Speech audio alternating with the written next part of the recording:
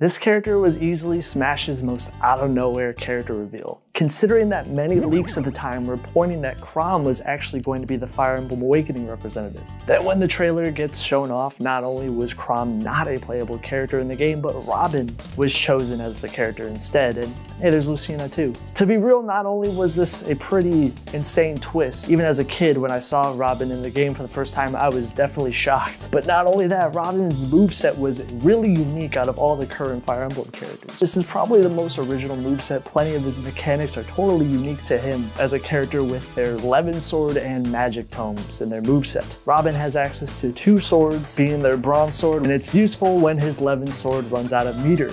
The Levin Sword can be activated by a handful of attacks, for example being his smash attacks most notably, and fun fact, his gnar doesn't even have access to this tool. His gnar will always pull out the Bronze Sword, which was something that always bothered me as a kid, even to this day. It just was really weird. The Levin Sword is obviously Robin's stronger sword, being known for its high amounts of range and KO power. The Bronze Sword is not really a good KO tool at all, but you can actually use these moves at low percents as combo tools, and it's pretty obvious that you want to use the Levin Sword as the KO tools. Or his Magic Tomes, being Thunder and the many iterations of the Electric Tome. These are obviously references to Fire Emblem Awakening, and Robin's neutral special will get access to new versions of these moves the longer he holds the charge. It's a completely different attack, which is rather unusual for a neutral beat. Thunder is obviously the fastest one, although it is the weakest one, and then if you go further, you'll get ones that have slightly more range and do more damage, like Arc Thunder and Thoron. L Thunder can be used to edgeguard. Arc Thunder seems like it's a good move to hold opponents in place, and Thoron goes the furthest by far, clearly being a strong KO tool. His other specials being Side Special, which is Arc Fire, which is sort of reminiscent to a NES PK Fire. It's a multi-hit move that holds the opponents in place. Nosferatu is the down special that sucks up the opponent's HP, and it's actually the first move in Smash to actually absorb HP from the opponent. His recovery tool being L-Wind is rather linear, but it does go really far distance-wise, and you push 2 projectiles towards the ground that are rather weak. Robin's projectiles are actually great tools for trapping the opponents, and then Robin can get in and finish them off. Obviously with his stronger moves like his Levin Sword, and if you haven't heard already, Robin has a unique attribute, and this is the aspect of the Fire Emblem series that has never been represented in Smash, and that's weapon depletion. If you haven't already noticed, the reason why Robin will switch from Levin Sword to Bronze Sword and then eventually ditch it for the Bronze Sword is if he uses it too many times, every single use the Levin Sword will run out. It makes sense because this move tends to be Robin's more useful tool, so it does punish him for spamming. Basically rewards Robin to manage his tools effectively. Even his tomes function similarly to this. This has also been something part of Fire Emblem that no other character has had, so this is pretty interesting. Fun fact, you can also reuse these moves as items, and they actually deal a decent amount of damage. Levin Sword as an item deals 15% when thrown, and the tomes can deal 18%. Robin's moves will recharge after a period of time, and he has his own specific amount of time until they'll repair themselves and show up again. Nosferatu taking the longest, while L-Wind recharges the quickest. The Levin Sword will take 10 seconds, and then the Fire and Thunder Tomes take about 12. And fun fact, when Robin takes a stock, the game takes away from his recharge time, making him actually have to wait slightly longer, which I guess is an attempt to sort of balance him a bit. Kind of unnecessary in my opinion, but we'll get to that. Continuing on to the rest of his moveset, his tilt and dash attack using the Bronze Sword, being the weaker low percent combo starting tools, while up tilt more specifically is a combo tool, while down tilt and F tilt are great spacing tools. Final hit of jab actually is a decent KO tool, and you can also use 2 different variants of this move. The Fire version, which is actually stronger, and then the Wind version, which is a multi-hit move. The Fire one is obviously the best one in this game. Robin's grabs are rather decent, like down throw is a possible combo tool for the character. You can easily follow this up into his strongest KO tool being his up air. This is actually known as a very well-known Robin combo being the checkmate that works on almost every single character in the game except for Bowser and Charizard for whatever reason. Back throw is a possible KO throw, although I recommend being close to the corresponding blast zone. It can KO around roughly 170%. Forward throw and up throw are actually pretty unremarkable, and there's very little utility behind these throws besides gaining percent. Or you just, are quirky or something, you want to use these moves. Forward throw has too much lag to be used effectively for follow-ups, and Robin's pummel is actually one of the slowest pummels in the game, which Yeah, we'll definitely talk about Robin's speed later on, as a little bit of foreshadowing there. And of course, we have all his aerials and his smash attacks, which are probably the strongest parts of his kit. He has these smash attack-esque aerials in the air that make him very unique from any other character in the cast, as no one really can do this, especially in Smash 4. The Bronze Sword is obviously better at low percent combos, and you can see this with all of his aerials with this move. The Smash version of his aerials are actually very good at KOing. Now obviously he's going to be more reliant on the 11 sword tools to KO, and this is sort of a limiting factor to his character. We can talk more about this later on, but the difference is really drastic on the KO potential between the 11 sword and the Bronze Sword. Some moves it could take a 20% difference. Forward smash can KO at 100% with 11 sword,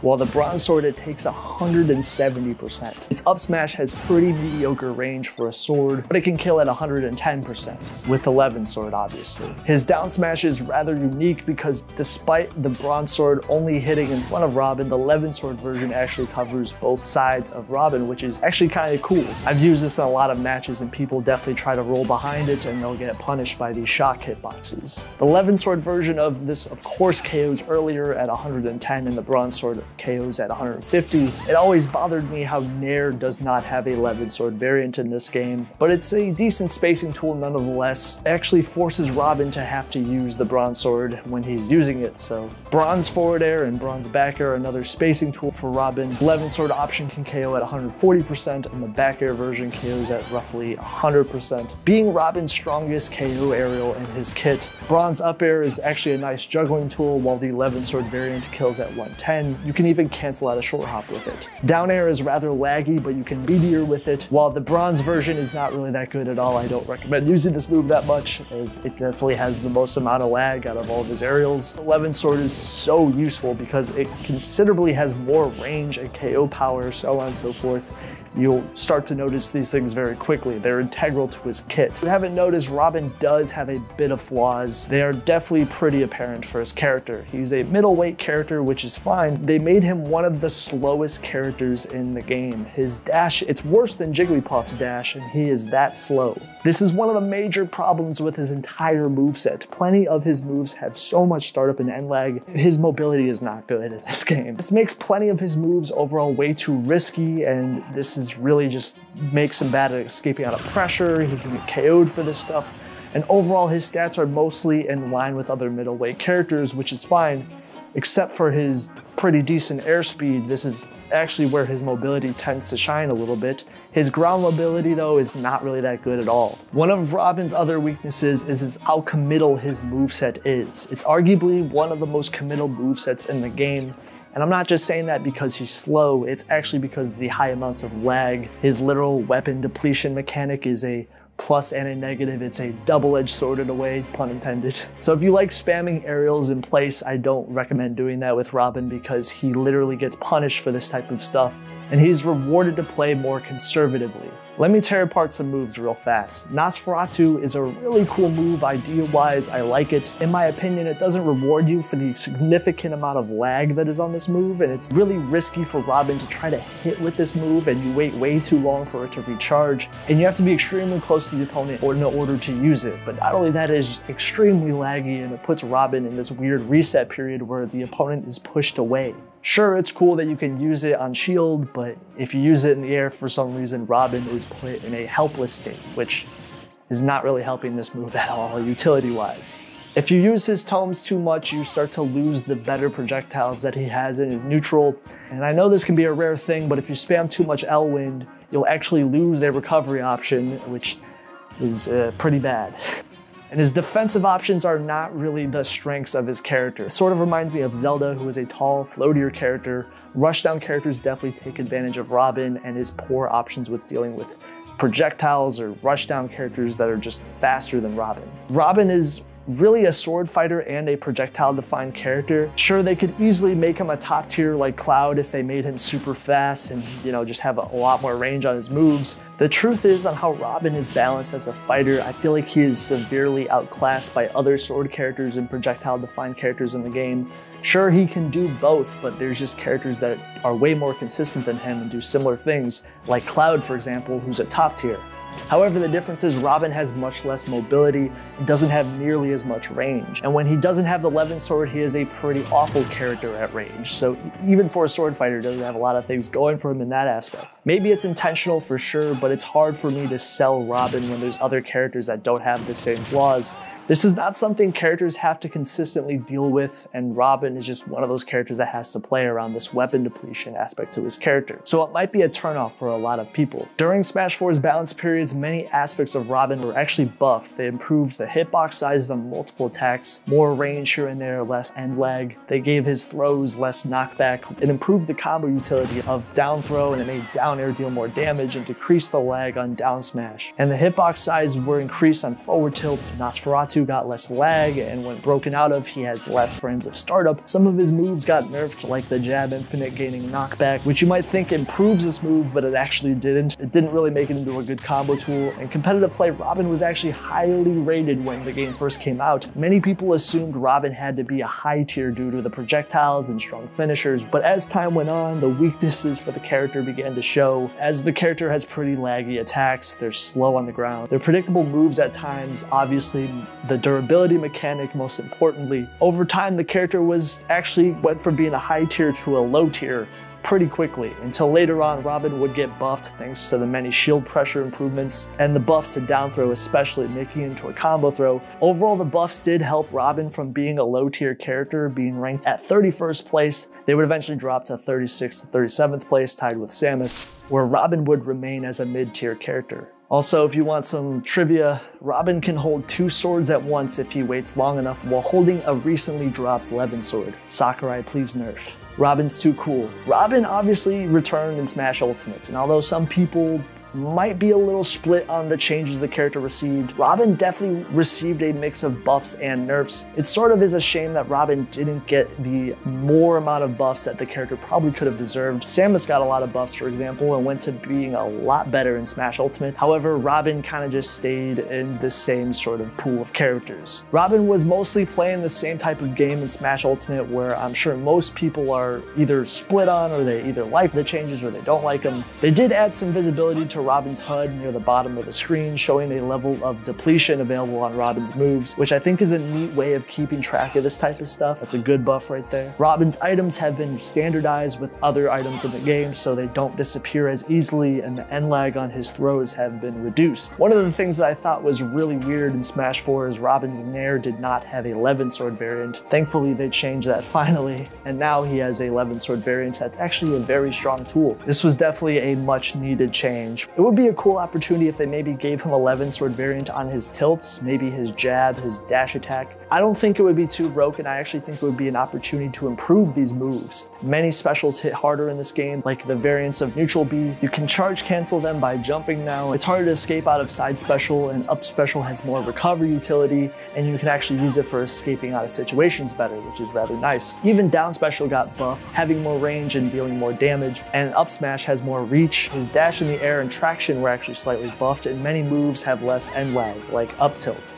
His smash attacks are definitely better in this game, and of course, the universal Smash Ultimate buffs to his jump squat was definitely a well-deserved improvement, although every character has this now. We'll talk about that in a second. His aerials are actually even safer in this game, and they definitely improved this aspect of his character, most of them having less end lag, and his grab has even less lag and more range. However, he was hit with plenty of nerfs too, which is kind of strange, but a rather interesting nerf was making it so Robin can no longer begin a match with the Levin sword, so you have to wait several seconds in order to use it in the beginning. Elwyn can also be depleted much quicker. Down throw deals more knockback, and they nerfed this move's combo utility significantly. This is a major nerf, as the ability to checkmate with this move is actually much harder to do. You can't really follow up with it as easily. Arc Thunder's follow-up potential was nerfed, and also Arc Fire is less viable at trapping. However, remember how I mentioned how Robin is supposed to be faster in this game? Well, that's a little bit of a stretch when you compare the buffs to other characters who have been significantly buffed mobility-wise. The buffs are pretty minor compared to the rest of the cast. In fact, in this game, plenty of characters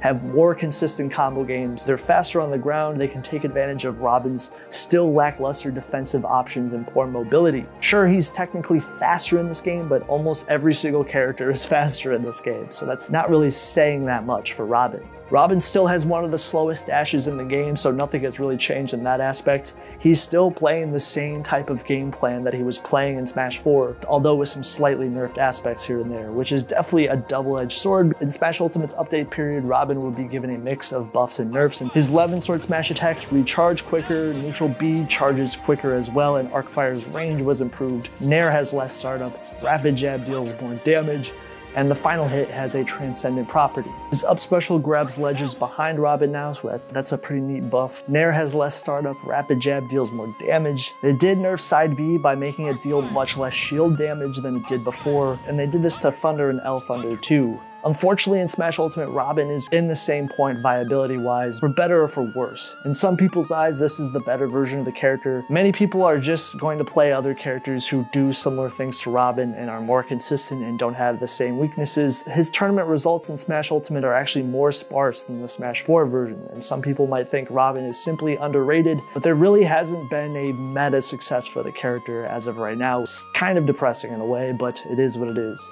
On the first tier list, he ended up at 62nd place, and then the most recent tier list, but then he went to the D+ tier, which is just barely a low tier character. D+ tier is definitely a middle ground between Smash Ultimate's mid to low tiers, so that's where Robin currently is at 67th place. I'm honestly kind of split on how to rank Robin's both versions here because they're pretty much neck and neck to each other. To be real, the Smash 4 version definitely had more meta success. However, the Smash Ultimate version is actually a buffed version of the Smash 4 version in some areas, so is a little bit better here and there. Some people think he's underrated and he just hasn't had the chance to shine. For the first time, I'm gonna tie both of these characters in the C tier. Whichever version you think is better is totally up to you. They're very close to each other. I actually secondaried Robin during Smash 4, so I have a little bit of experience with that version. He was cursed with a lot of weaknesses in both versions, and I think in order to be a meta success in Smash Ultimate, Robin definitely needed some buffs. His mobility is still lackluster. I don't think his 11 sword is truly going to be broken because the durability mechanic keeps it in place, and in my opinion, fix him up a little bit. He has terrible defensive options. Giving him 11 sword variant on his tilts and jab would be a nice quality of life change for the character, but for the love of God, can we just make Robin faster in the next Smash game? And let's increase things like that and just take the band-aid off and make Robin have more speed. I'm not saying Robin needs to be as fast as Cloud or anything, but this high risk, high reward moveset I think effectively is always going to keep the character in check. So let's, maybe sprinkle some buffs to his lagging moves and just poor mediocre speed. I think that alone would make Robin a much better meta success. It's actually why a lot of characters are very bad in Smash. If you look at Zelda and Ganondorf, these characters are still very slow, and it essentially has always made these characters bad. I think Robin has some of the same flaws as these characters. He reminds me a lot of Ness, who I definitely main in most Smash games, or even Zelda, who are projectile-defined characters with high amounts of punish game. I definitely compare Robin's Arc Fire to Ness's PK Fire, as they're definitely similar to attacks utility-wise, both having back throw kill moves or back air kill moves, which is actually one of my favorite archetypes to play in Smash. Robin is definitely punish heavy for sure if he gets in. In his own game, he is one of the most broken characters in that game, but in Smash, he just isn't. Maybe that's a little bit of an excuse, but I don't care. I know giving him poor mobility is a way to balance his moveset, but there's already so many weaknesses. Let's experiment with some different ways of making Robin play. Plenty mods like HDR and PM Remix have done similar things as I mentioned in the video, so throw some of those things on Robin and I think you could potentially make a good version of the character for once. Thank you guys for watching the video. Make sure to subscribe. There is a Patreon down below if you guys want to support the channel in any way and get videos early. Thank you for watching. Take care. Peace.